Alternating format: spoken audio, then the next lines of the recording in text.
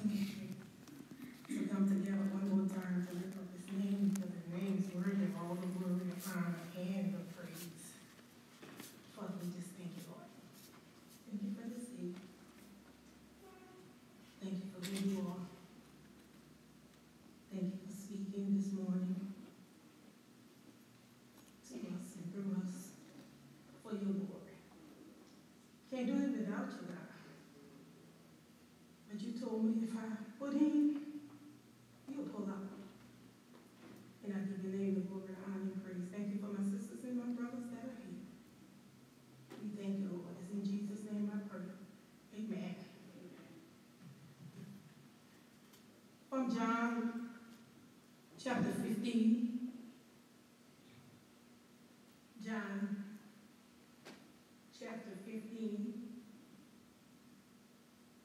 Jesus is writing to his disciples. He's giving them some essential information. He was about to leave them. And he was giving them what he knew was going to hold them up while he was gone. So in John, this is what he is writing to them. In verse 1, it reads, I am the true vine, and my Father is the vine dresser. I have New American Standard. That's the Bible I have. And my Father is the vine dresser. Every branch in me that does not bear fruits, he takes away, and every branch that bears fruits, he prunes it, so that it may bear more fruits. Verse 3 says, you are already clean because of the word which I have spoken to you. He said, abide in me, and I in you. As the branch cannot bear fruit of itself unless it abides in the vine, so neither you unless you abide in me. He said, I am the vine, and you are the branches. He who abides in me, and I in him, he bears much fruit. For apart from me, you can do nothing. Nothing. And nothing is nothing. If anyone does not abide in me, he is thrown away as a branch and dries up. And they gather them and cast them into the fire, and they are burned. And verse 7 is where I will stay. He said, if you abide in me, and my words abide in you, ask whatever you wish, and it will be done for you. If you abide in me, and my words abide in you, ask whatever you wish, and it will be done to you. According to John's writing here, there are two types of people. People who claim to follow Jesus, those who produce spiritual fruits, and those who don't. But the indictment here is, Jesus is telling them that I am the true vine.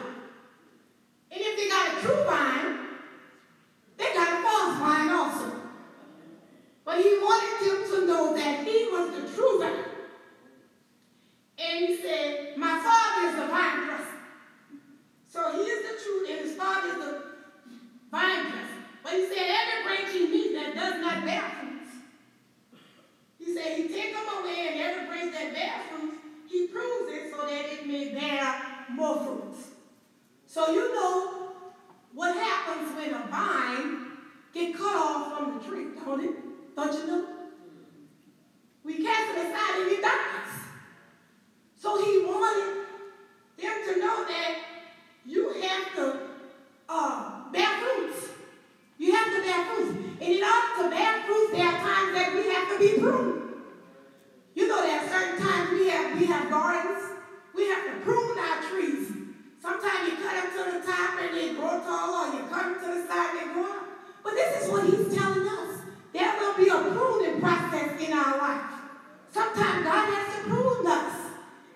to send situations in our life. Why? Not to destroy us. Because he's trying to grow us up that we will be fruitful. He's trying to grow us up. And he told him, he said, you're already clean because of the word which I have spoken unto you. How many of us know that the word will make you clean? He spoke the word of God to them. And this is what John is telling us. We have to clean ourselves by the word of God. Nothing else. The word makes us clean. Not just on the outside, but on the inside. The word works in our heart. And when the heart is right, see, when the heart is right, everything else don't fall in place. When the heart is right. When your heart is right, I'm going to treat my brothers and my sisters the way I'm supposed to treat them. Because love is in the heart. And this is what he's saying. He said, if abide in me, and I in you. He wants us to abide. And that word abide in this verse means to remain. Not hit and miss. I want a genuine relationship with you. I want you to stay with me. Why? Because he is the power. He wants us to stay connected to him. Because we know what happened when we go to the light switch and turn it on. If there's no power there, there's no connection there, then we don't get no light. But in order for us to be who he wants us to be, to bear fruits, first of all, to bear fruits means he wants us to mirror his character. He wants us to look like he looks. He wants us to do the things that please him in his sight. So we have to stay connected to the power source. We have to stay connected. And he said, abide in me and I in you, as the branch cannot bear of itself, lest it abide in the vine. So neither can you unless you abide in me. He said, I am the vine and you are the branches.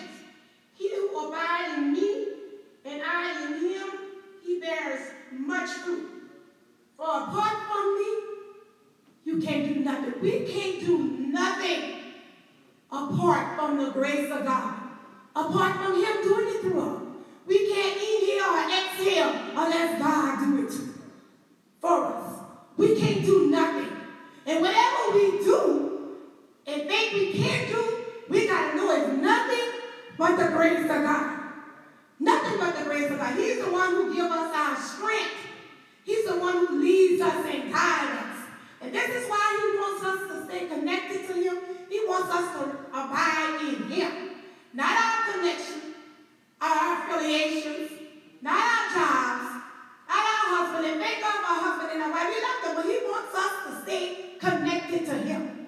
Because apart from him, we can do nothing. He said, I am the vine, and you are the branches. Let us remember that. He is the vine. And we have to stay connected to the vine. That's where our nourishment comes from. That's where our strength comes from. That's where our peace comes from. When we stay connected to him. We have to stay connected to him.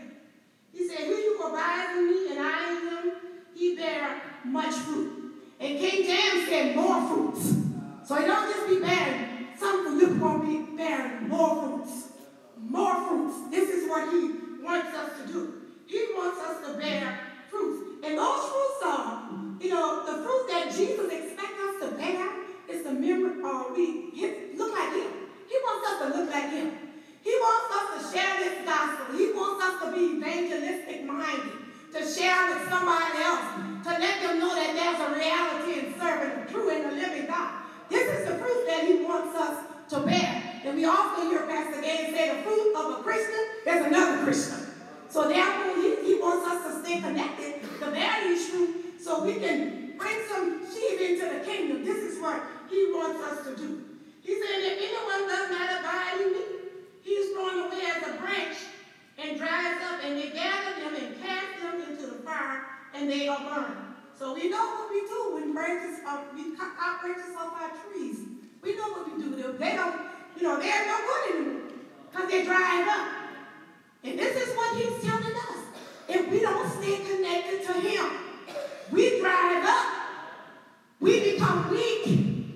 We become hopeless. There's no strength if we don't stay connected to him, if we don't abide in him. Everything starts getting on our nerves. stay connected to him, there's a peace that passes all understanding that he gives us. And we stay connected to him through prayer. Prayer is the key, y'all, and faith will unlock the door. Prayer changes things, but you know what? Prayer changes us too. And prayer keeps us fit. If we're going to do anything, let us be prayerful and stay connected to the power source. He is our connection. Because without him, we can do nothing. And in verse 7 said, if you abide in me, and my words abide in you, you can ask what you will. And it will be done unto us. He wants us to abide in him. Remain. Stay with me. I'm the answer to it all.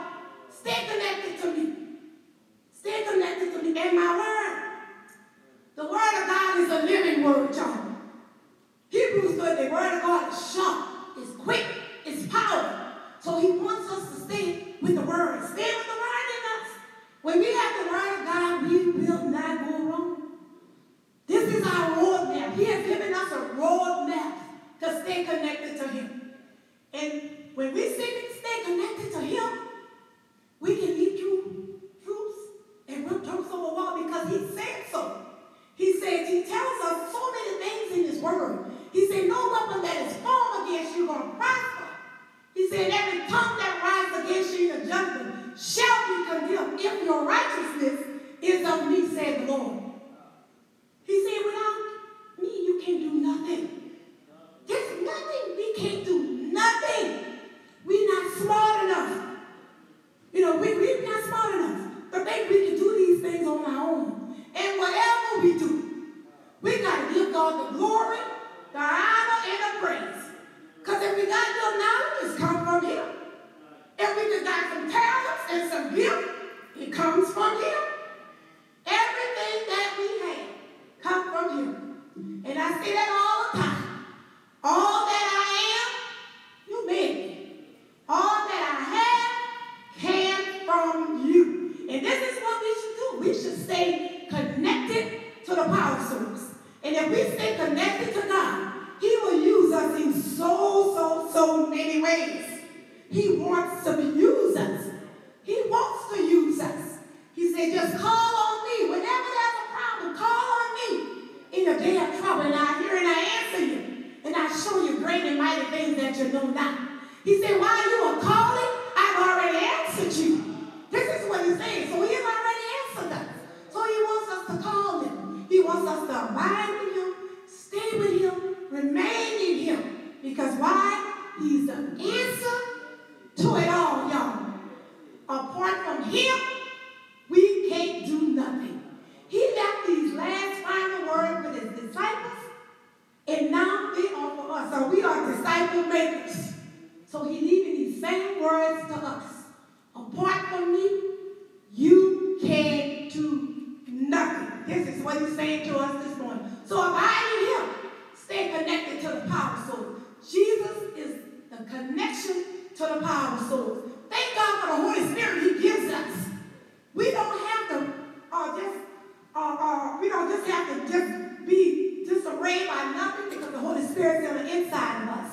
And he's leading and guiding us. He speaks to us. He's there to help us. He's our paraclete. He helps us to deal with whatever situation it is.